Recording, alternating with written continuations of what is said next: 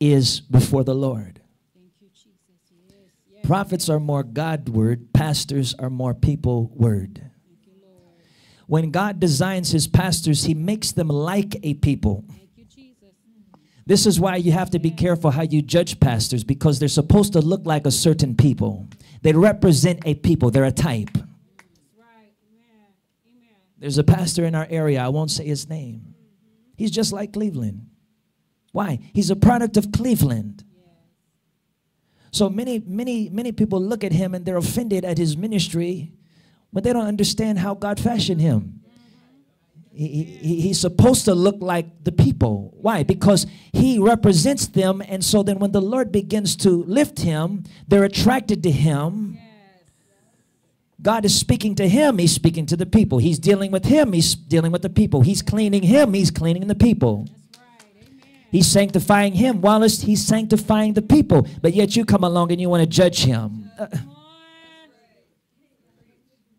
Because he doesn't look like what you thought ministry was. Maybe you represent the people too, but you're so busy looking at someone else, you can't discern the people that God is representing you for. Come on, talk about it. This kingdom is vast. It's diverse. There's many levels, many dimensions, listen. It is. Hallelujah.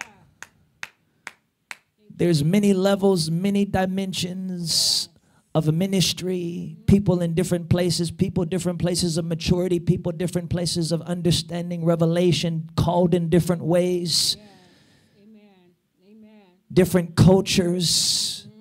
How can we compare anyone? That's why the apostle said, you compare yourself among yourselves. Ah, there it is.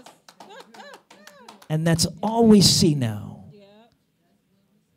That's right. The pastor represents a people. Yes.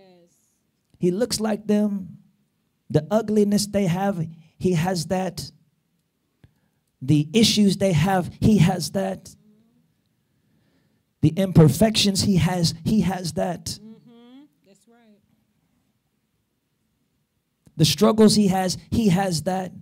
So God takes the one that has all that, he begins to bring them out. And as they're coming out, it's attracting others like him that he will also bring out. Do you see that? But you're trying to judge it in the process. Come on now. Come on. Got to be careful.